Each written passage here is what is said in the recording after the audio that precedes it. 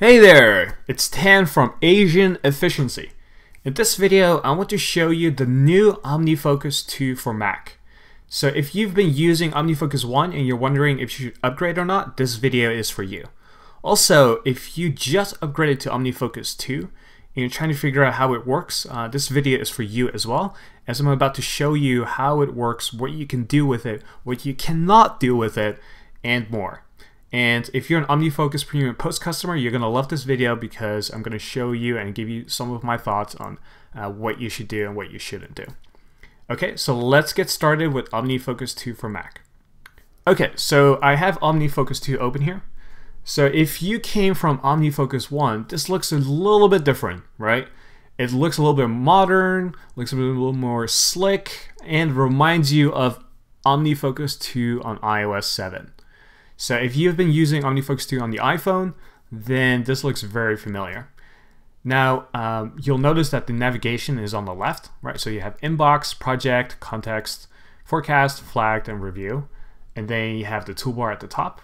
So I've already customized mine, so it looks a little bit different than the default one.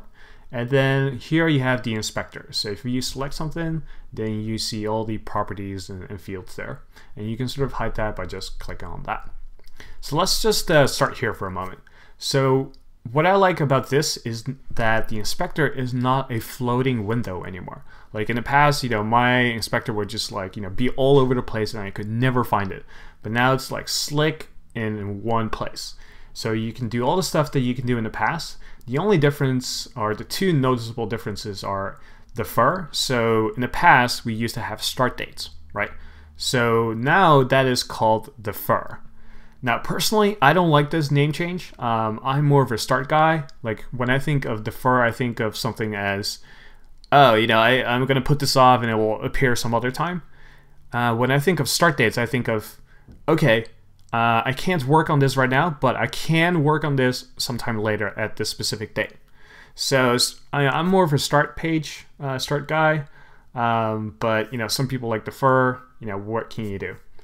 The other thing is notes. So now it's really, really easy to add notes to this, to your task and items. So I know a lot of people are going to like this. I know you probably like this.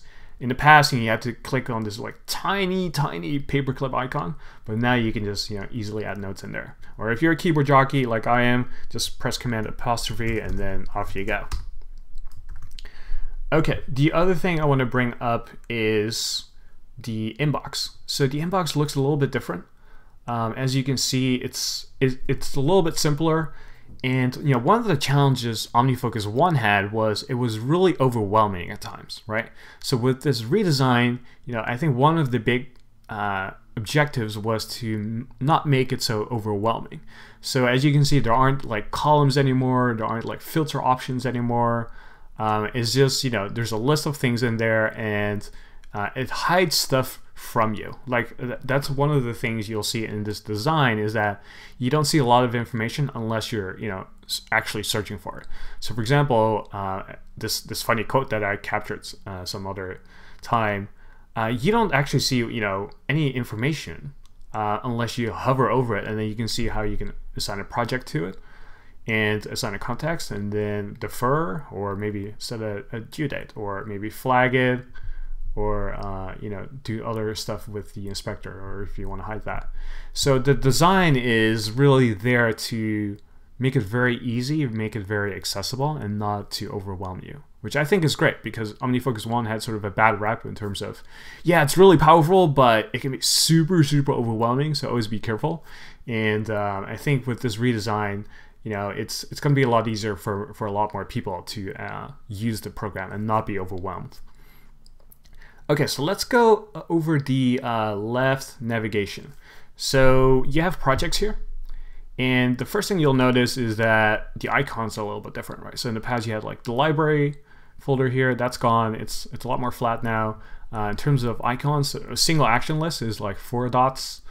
Parallel projects 2 lines and dots at the end, and you have sequential project, which is 3 dots, and then you have something on hold, which is the universal pause icon. So it takes a little bit getting used to, but it's really not a big deal. Going back to context, yeah, it's really the same thing, really. Nothing has changed there. It just looks a little different. Forecast. So forecast is great. I love the new forecast feature. Like if you've been using OmniFocus on iOS, you're already familiar with that. So I'm really glad it's finally on the desktop.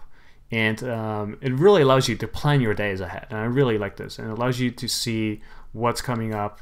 So for example, I can see that, a couple days there's Memorial Day, right? So I can sort of plan ahead that, I'm not going to work that day, and I'm not going to assign anything to do that day.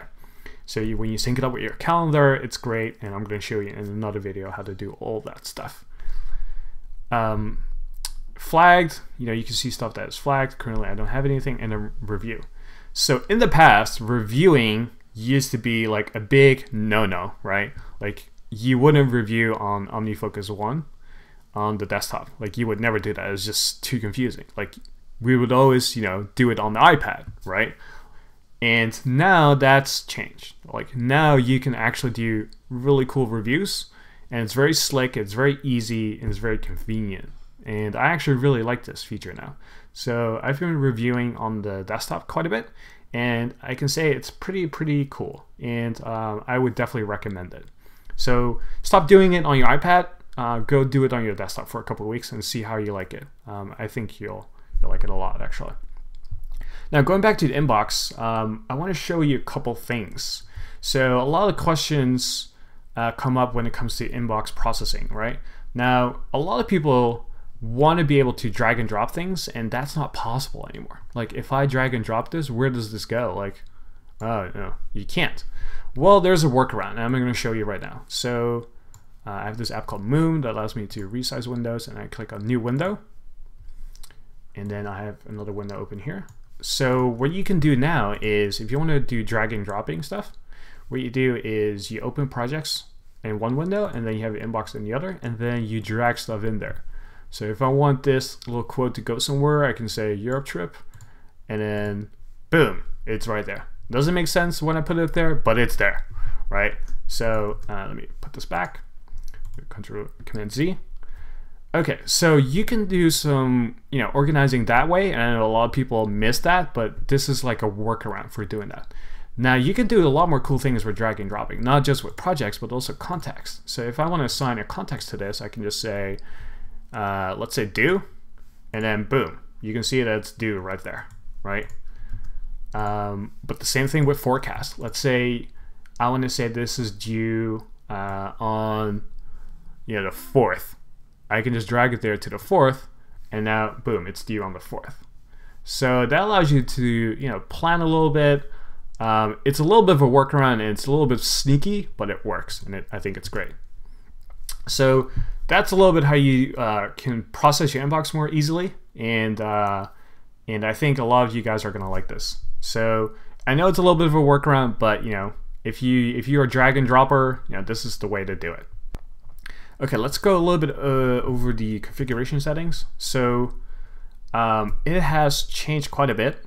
There are actually fewer things in here to change. So again, going back to the overwhelm thing, it's not as overwhelming anymore. It's really easy to get around. It's really easy to set things up. And one thing I want you to make sure is that you check this checkbox. Make sure you check this, because I'm going to show you. So I don't have it checked right now. So let's say I'm in projects, and let's say this is due today. So I'm going to say today, and you're going to see the red icon, right? Now in the past, the default setting in OmniFocus 1 is that you had this red icon here that says 1 or 2 or 3 or whatever the count number is. Now it doesn't show that, which I kind of missed. So if you check this box, it will be right there, boom, right? And now you have it. So I really recommend you have that set up. Going back to the other things, everything is pretty much straightforward, and there's really not much to say here. So just play around with that. I'm gonna move this back. Okay, cool. All right, so I showed you so far all this cool stuff, all the new features. One thing I do want you to know is that OmniFocus 2 requires OS X Mavericks. So if you don't have that, you need 10.9 first. So the way to figure that out is go to this Apple icon, about this Mac, and make sure you have 10.9.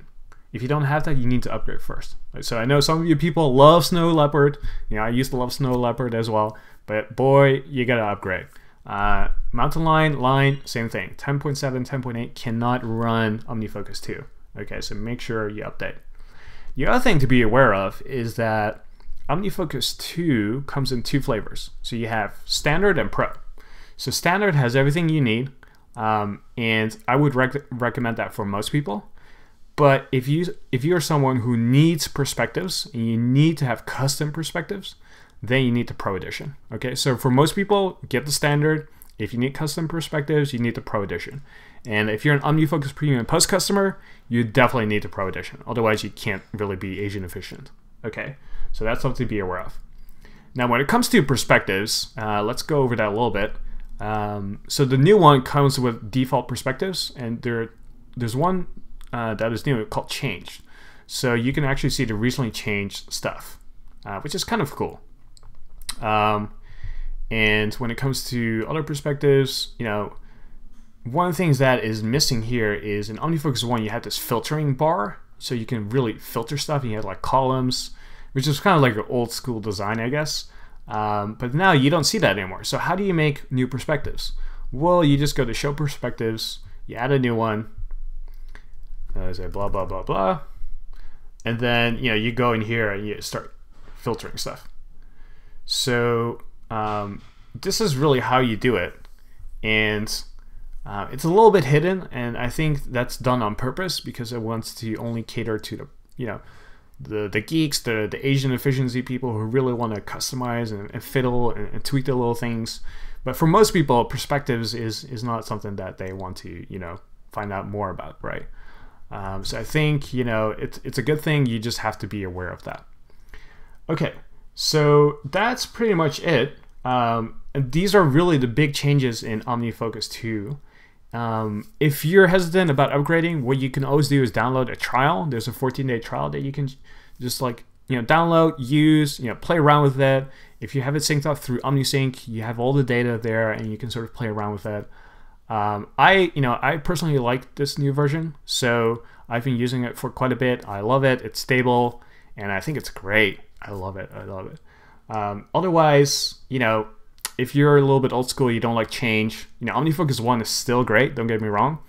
And, you know, you can do a lot of cool things with that. You know, if you are productive, you don't need any change in your life, you know, continue to use OmniFocus 1.